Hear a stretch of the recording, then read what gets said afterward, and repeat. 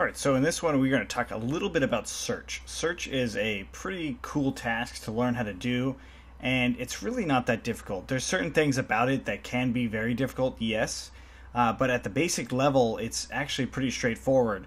And the way it works with Django is also fairly straightforward. So what we're going to do is add a search function into this search bar up here, and we're going to have it search. Initially, we're just going to have it search on Amazon. It's actually going to run a search on Amazon. So let's actually get the form itself, the search form and the input itself set up here. And we do that by going into components on Bootstrap and then to navbar. And if you scroll down a little bit, we will see that the navbar we're actually wanting is this one, and we're going to be using this search function. A lot of these things in here will look exactly like our navbar with the exception of this stuff. So if I see placeholder search and then it says form, so I want to grab the entire form because it is a form, it's a type of web form. So we're going to copy that whole thing, so form to form, and notice it's outside of a list item here. So if we go into our navbar.html and we scroll down, we'll see, hey, here's a list item, and here's another one, and here's another one, and then we have navbar right. So if I look at this, I see it's in between two list items. One's navbar and navbar right, navbar, navbar right. Okay, so that's where we want to put it. So again, copy this and paste it in here. And we can, I'm just going to tab over everything over just so I can make sure that I see the form. So again, it's outside of this UL class, this first one, and then this second one. And notice it says navbar left, so that just means it's going to pull it to the left. To check, I mean, just that it does pull to the left, we can cut out that first UL class, go back in here and do a refresh, and there we go. I'm actually going to leave it just like that. I don't really want that many buttons, just like Amazon. I mean, if I'm going to go after and be similar to someone, why not make the search right front and center, just like how Amazon does? Now, of course, Amazon has a lot of other stuff, but they put all the sign in and the cart and all those things on the right, so we're going to go after that too. Now, I'm not going to have these links up here just like Amazon. I mean, we're not making Amazon, right? So we're just making our own little e-commerce site. But I do want to make sure that search is front and center. So now that we actually have the form, let's actually test out searching. All right, so going back in here, we look at our form, and we've got the role of search. So the actual form itself is what we need to look at, and also the input here. So if I add a action here, so action equaling to an empty string, that means it's going to submit this form on the page that I'm on, wherever that's going to be. But we don't want that. We want it to actually go to Amazon and search there. So the actual field for it, we'll have to go to Amazon to figure out. So I'm going to search t-shirt. T-shirt in Amazon. And I look up here, and I already see that there's this new URL for it. And a lot of these things, I'm not sure exactly what is going to work. So I'm going to take off wherever you see these ands, that's where we can kind of work with, or a question mark. A question mark or an ampersand. That's going to be different variables or different parameters within that URL. It's just kind of a standard format for URL. So let's just take off the and keywords and delete that. Well, that is not the search, so we know already that that has to be there. So I'm just wanting to limit it and make it as simple as we possibly can. So I'm going to get rid of all this stuff, URL, and then I see that there's this quote here, so I can get rid of that, but I can also keep that quote there, or excuse me, if there's the question mark there, I can get rid of the ampersand, because all that question mark is doing is starting off the parameters, and then every time you want to chain parameters together, use an and. You don't have to know that, that's okay, but let's just use this. All right, so that's working. And then ref probably means reference. I'm not positive, but it most likely does. So let's get rid of reference, and boom. Okay, so now we see a bunch of things that it's more likely for us to work with. We have field keywords, and then we have a keyword here, and we have a question mark, so that's going to start the actual search, and then S for search. All right, so let's actually copy part of this URL. Or we'll copy the whole thing. Let's copy the whole thing, copy that URL, and go back into our project. I'm going to paste it inside of action. All right, so I paste that whole thing into action. And now let's go back into our search, do a refresh, and just hit submit. And it takes us into Amazon, but it got rid of that action. It got rid of the field of keyword. Well, that's because the action itself, it's not going to have the parameters come through. Those parameters would be on one of the inputs. So when we put an empty input, it's going to actually kind of get rid of those parameters. So let's add the input correctly. And all we do is name it. And I'm going to name it what they have it named, which is field keywords. So I'm going to cut that, name this field keywords. And I can probably get rid of all this stuff. Alright, so we save that and go back into ours, do a refresh, and now let's search t-shirt, press enter, and there it goes. It's actually ran and it worked, and it went onto Amazon and actually searched t-shirts. I mean, your results might look different based on where you are in the world and if you're a man or whatever, because Amazon's smart like that, but really we just created our first search form, and it's very simple, right? It's straightforward, it's pretty easy to do. So now let's actually bring that back into Django. Now the action, we don't want the action to go to Amazon anymore. We just want it on our own. So let's actually follow with their URL pattern and use S as where we want to send it.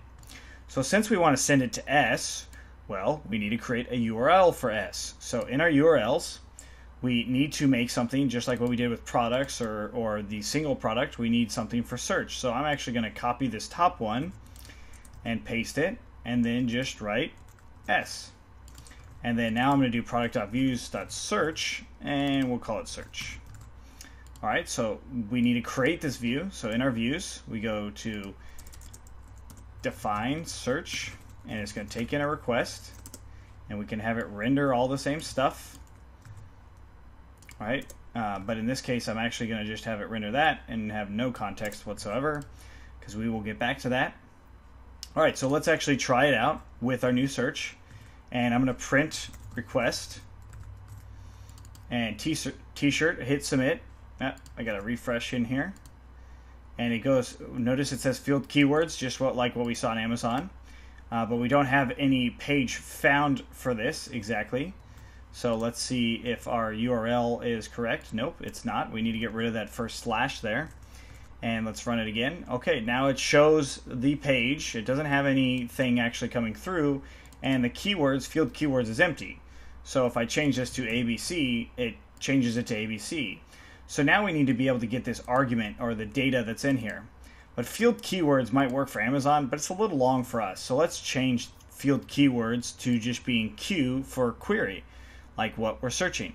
So in our nav bar, we're going to go to our input name and change this name to Q. Alright, so if we go back in here and do a search, and now it says Q equals to that. So all that did was change it to the name. So we could say search, we could call it search if we wanted to, and then it's going to change it to whatever our search is. There's all types of things that we could do here, and then we could even chain it together with other ones. So with ABC and cat equals to ABC. So that would be, let's say, for instance, the main search, and then let's say, for instance, the next thing would be like a category, and you could start appending things depending on your input. But that's getting a little advanced, so let's keep it back at search. All right, so now that we have that, well, we'll keep it at Q like we initially set out to do. So we'll keep it at Q, and now we just need to grab that value. Once we can grab that value, we can make this search function a lot better. So let's look at our request. So it's been posting our request, and if I scroll up to the very top of the request, so we have our search here, so here's where the request starts. We see get and post. So get is what it's doing, it's actually getting information, and it says search equals to ABC. Well, we don't want search, so let's try that one more time. ABC, or this is what we are looking for. Hit submit, and notice how it escapes everything and puts plus and all that. It's still at search, so maybe I didn't save this. So let's save this and do a refresh in here and do this is what I am looking for again. And now it's back to Q. Alright, so let's look at the request all over again. And if we scroll up, we're looking for the WSGI request right there. And we see our query, so Q is, this is what I'm looking for. So we can actually try to get Q with our request, right? So like in our view, we can actually try and get what the value of Q is. So we'll do try, or actually I'll just leave out try for now. I'll do request.get and then get, and we'll do Q. All right, because that's the name that we're looking for. So if I refresh in here again, same thing that just happened, but if I scroll down to the bottom, it now gives me that value, right? So if I change this to something else, so let's search value, and it searches value, and then now there it is. The only bad thing is if we don't have anything in Q, we might run into some errors. In this case, it says none, but what if that's actually not anything and we need to use Q and all that? So we'll just say try Q equals to that, except Q equals to none. All right, and then we'll say if Q, we'll say template equals to something in particular, possibly context being something in particular. Let's just do that. So query equals to Q, else we'll do that. All right, so if Q exists, then we'll put it into a page called results. Otherwise, it's just going to be an empty home page, basically. So results, and let's actually go back in, research, do ABC, and now it says template does not exist. So let's create it real quick. I'm going to copy the single.html and put it in new file and call it results.html, paste in single, make sure we called it results, we did, and query is the context. So I'm just going to get rid of all this stuff and change this to being query and do searched for query, do a refresh, and now we have our search.